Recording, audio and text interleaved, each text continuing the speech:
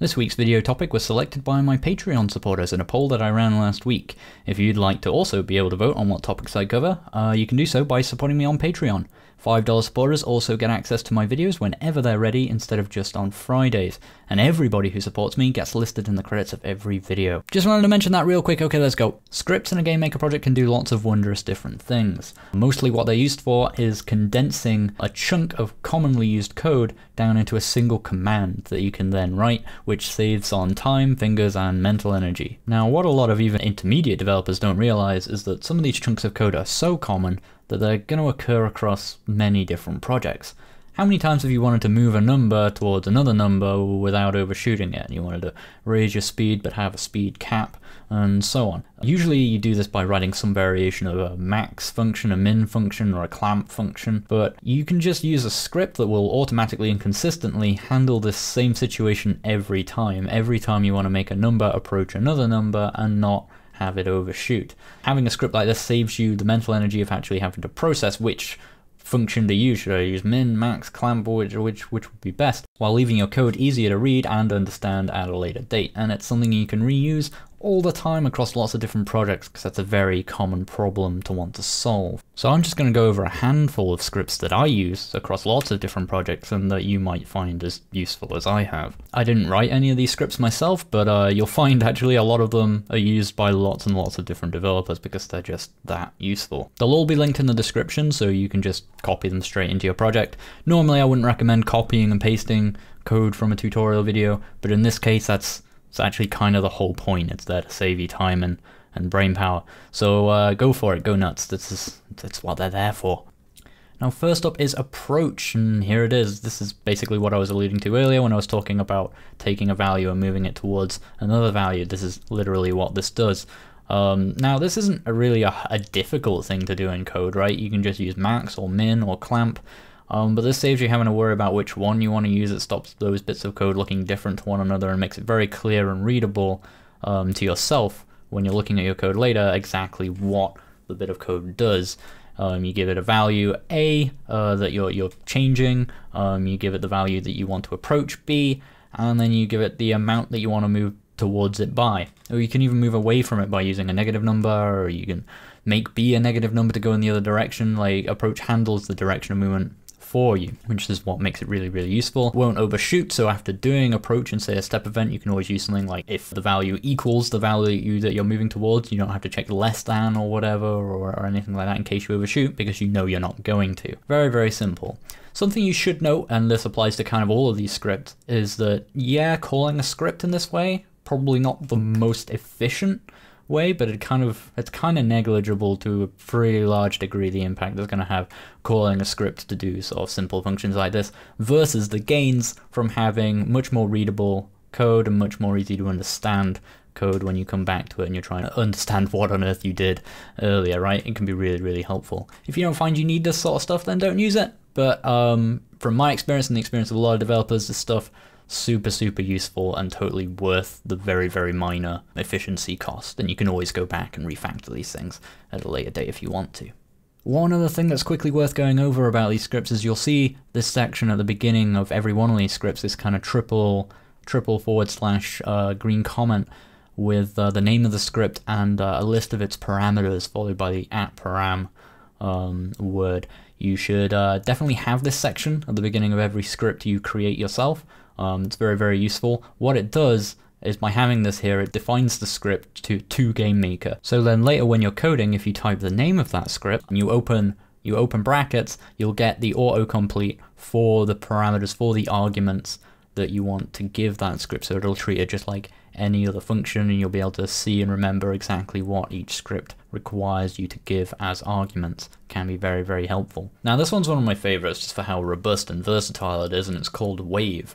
And what Wave does is you give Wave of two values and it will return a value that waves back and forth between those two values over a given time frame. So you sort of set a wavelength, if you will, for how long it takes for one wave to complete, and then it just returns a value that alternates smoothly between those two values. So you can use it to create a floating item or wavy text, or really anything in your game that requires a value to just smoothly move between two values over time, which is a lot more often than you might think. And again, just doing this by yourself is simple enough if you're very comfortable with sine waves and time and everything like that, but being able to just call the script stops you having to think about it or remember how any of that works. It's super great, super useful script. I use this quite a lot. Next up is wrap. No, not that kind of wrap. This kind of wrap. That was a really bad joke. I'm very sorry. The way wrap works is very similar to clamp in that you give it a maximum and a minimum, and it keeps the value between that max and that minimum. But instead of clamping, say you put the number 12 in and your max is 10, instead of going back to 10, what it does is it wraps the value around so it comes back from the bottom again, or comes back from the top if you went off the bottom. So in the case where if you had a minimum of 0 and a maximum of 10 and your value was 12, your end value would be 2 because you would go off the top and you would come back with 2 left over. It can be very useful when working with angles and you don't want things like go over 360 or stuff like that, or any particular value that you want to wrap around in this fashion. Very useful. Next up is jump in direction. I actually did write the script. I wrote it today in about 5 seconds. I'm surprised I've never used it before. What it basically does is does what you would usually use length dir x and length dir y to do, which is move an instance in a particular direction by a given amount, but instead of having to write 2 lines to move along the x-axis and the y-axis, you can now just write 1 line and include the length and direction, and it just makes it easier and cleaner to read and remember how it works and what exactly that code is trying to achieve, which is kind of the point of all of these. Last but not least is chance. What chance does is you give it a number and it returns whether or not that number is greater than a random number between 0 and 1. What this allows you to do is, for example, type if chance 0.7, and what you've written there is basically an if statement that will return true 70% of the time and will return false 30% of the time. Gives you a really, really easy way to create random chance based on a percentage. Now, it's such a short line, such a short script that maybe if you remember exactly how this works, you can just type that each time. You can just type 0.3 greater than random 1 rather than calling chance as a script. But because of how scripts work, it makes it really readable and really nice to look at and easy to understand. When you type something like if chance 0.3, it's really clear what that does. So it's up to you, that's personal preference. I quite like using the script. It just I have enough trouble trying to remember how my code works as is, so every little helper I can get is a great help. I am a huge fan and I guess an advocate of using helper scripts to keep your code as readable and understandable as possible for the longest possible time. It's good to get into the habit of writing your own helper scripts that you can reuse between projects for chunks of code that you just find yourself writing a lot. It can save you a lot of time and you slowly start to build up a tool set of different things that you can use to very quickly solve problems, and allows you to get faster and faster and more effective at building games. I also recommend checking out the website gmlscripts.com. There's some useful gems on there as well that you might find useful for your own projects. Thanks guys, I hope you enjoyed that one. If you've got any scripts of your own that you think are really useful, chunks of code that you reuse a lot between projects, feel free to share them in the comments below. Developers sharing this stuff with one another over Twitter is more or less how I discovered a lot of these different scripts. I hope you found this one useful. Thank you very much for watching, and I'll see you guys next Friday with part 4 of the platformer series. Big extra shout outs to my Patreon supporters, without whom this video wouldn't have been made, and without whom this topic wouldn't have been selected. They voted for it, and so it was made. They'll also be voting on the topic of my next non-platformer series video, which will be the Friday after next.